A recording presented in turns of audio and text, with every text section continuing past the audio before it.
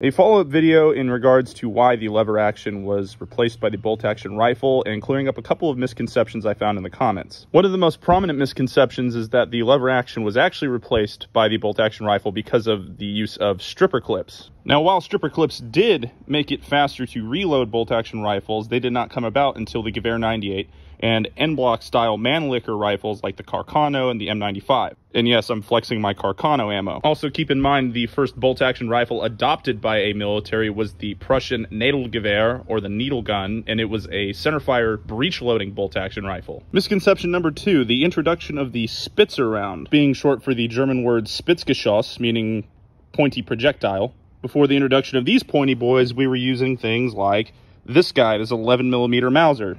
It is not very pointy. While the Spitz round did solidify the bolt-action rifle superiority, it didn't come until well after the fact and was not the reason for its initial replacement.